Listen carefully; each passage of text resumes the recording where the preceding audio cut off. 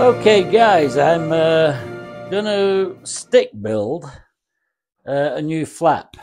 This flap is foam core, it's sheeted with balsa, it's got balsa leading edge, bunch of precast resin parts on here. All in all, it's kind of chunky, it's about 4 point something ounces. And because of the size of it, it's like 22, 23 inches long, about whatever, 4, 5 inches deep. The root. It has a lot of weight on it, so the servos are always buzzing.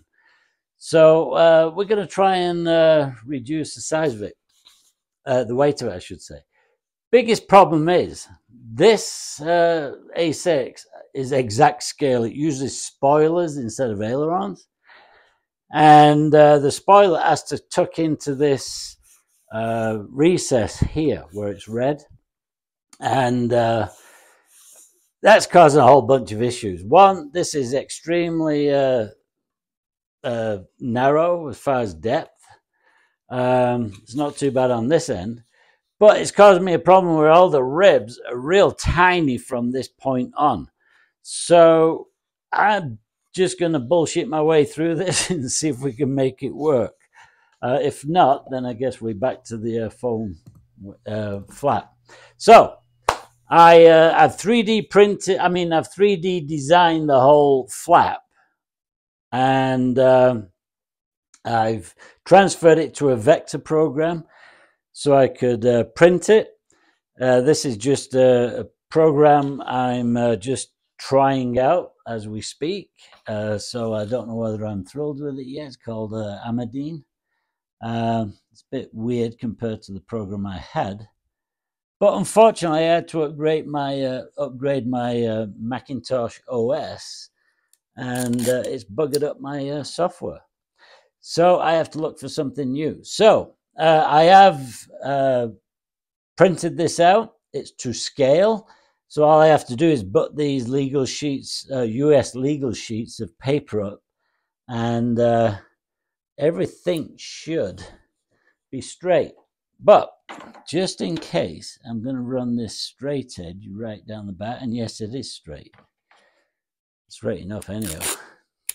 I'm sure it's about 5 thou out, but we'll see. So just pull this in a bit and tape it. So I've used this method of printing legal sheets out on planes to scale, which were, over 6 feet in length as far as the fuselage. And then I've made stations from it, blah, blah, blah. I've built the plugs from it. It works great. It's a great tip if you don't have a plotter or you don't want to spend $50 at the printers to get your plans enlarged. And when you enlarge your plans, obviously the lines go with it. So then you could be out 1/8 of an inch. So let's get to it. So I don't have a building board because I never stick build. It's been 40 years since I stick built anything. And that was a Dave Platt Spitfire. So I'm going to use a quarter inch piece of balsa wood and hope that works. Like I say, I'm not in my element here. I'm a composite guy. I build all my planes pretty much composite. I don't fly foamies. All the planes I fly are the ones I've designed and built. So, first thing I need to do, I guess, is put this on.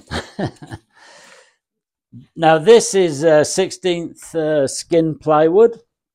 I didn't have, my laser cutter won't cut this length, so I had to put a scarf joint in it, and I just CA'd it together.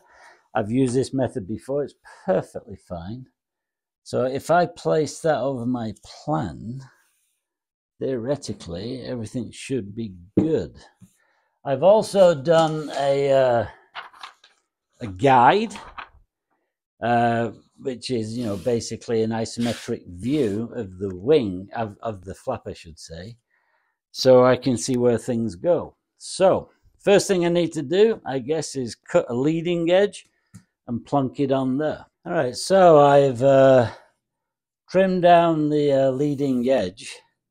It's pretty narrow at the end, obviously. And I'm now going to start to glue it in. I hope. So, been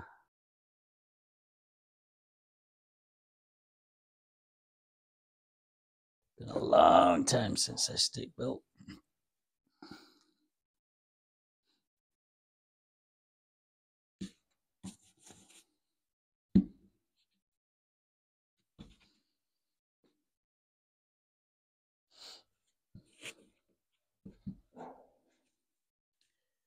Guess I should have gone and bought some nice pins.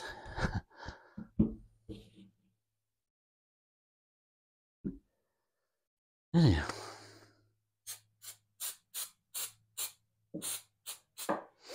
By the way, I got a real sweet deal on these. I got 6 cans of kicker plus 6 130-gram bottles of CA for a total price of, I think it was about 40 or 50 bucks. And got that off Amazon. It's in the description under tools and materials. If you're interested, it's a good deal. I've been buying from them for a while. They ship fast, good quality product. And it's not the thin CA, it's the thicker, which is pretty much all I use now in my builds. And it works great. All right, so let's see what we've got going here. So this should hopefully be straight. Yeah, the boy's getting good. Yeah, I was worried about that, but I got a new bandsaw. Man, it's really, really nice. The other one I had for like the last 10, 12 years wouldn't cut straight worth a damn. It was always like running out and what have you. This one has bearings all over the place, so the blade just tracks beautifully. It's a Recon or Rikon. If interested, I'll put a link to it. Well worth the money. Anyhow, okay, I'm going to start placing ribs. So what I'm doing now is I'm just putting the ribs on, because what I've done is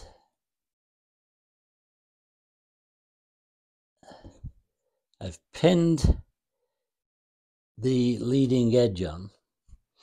It's tapered, so I've had to cut it on a taper so that all these line up here, because there's a setback in the flap.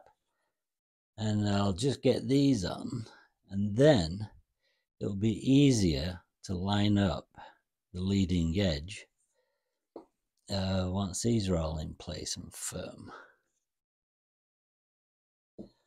So that's what I'll do now. Then we'll take this off, and then we'll put it on permanently. All right, now I have to put this filler longer on in here, because when I was designing it, I never thought of the gap. So that when the spoiler came up, you'd be able to see, if I just skinned this across from here to here, you would see open framework. So I caught it just at the last minute on the first one I did. So I just have to glue this one in, and that will be for the spoiler pocket to sit in.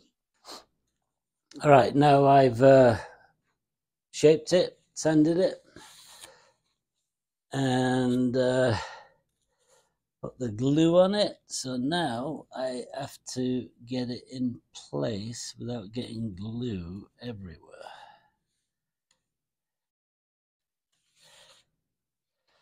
So I'm just gonna tuck it in.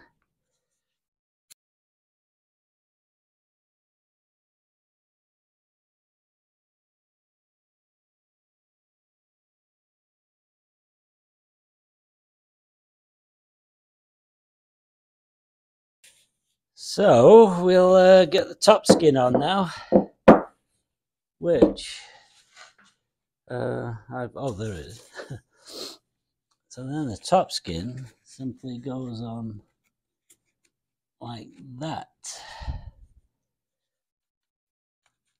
So to line that up, I think I'm going to just put something here and pin it, and then we'll do that.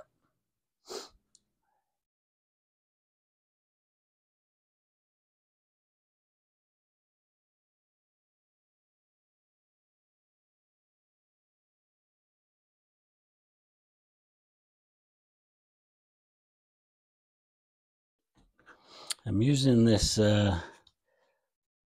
test spoiler just to make sure everything goes on kind of flat, so it all presses down nice. Now theoretically this spoiler should fit in there nicely. Now this isn't the right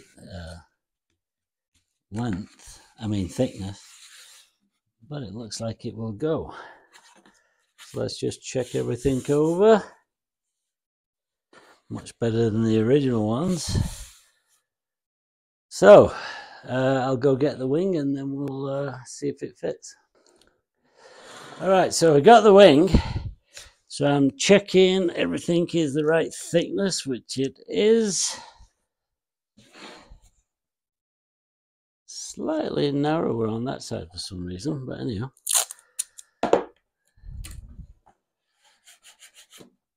I need to get some food in me. My hands are starting to shake. There we are. Yeah, fits nicely. So the spoiler comes up. Flaps can go down, obviously. It comes back. And there's about, well, I don't know, a millimeter spacing, which is just what I wanted. So all is good. So I have to basically shift this over slightly. So what I'll do is use some 1/8 end caps, pull it over because I'm short 1/8 there. That will give me my space in there, and then I just put an end cap on this end and we're done. So ladies and gents, looks like we've had a success. So the hard part is the actual flap, wherever, oh, there it is. This is the original flap, and you can see that these flaps are shorter because this is going to be a pain in the ass. It's angled slightly to fit the fuselage. It's blended in, so it fits into the fuselage and everything. So that is going to be a pain, and I have to put that on. But before I can do that, I have to actually mount the wings into the plane. Then I can start working on this to get it all lined up.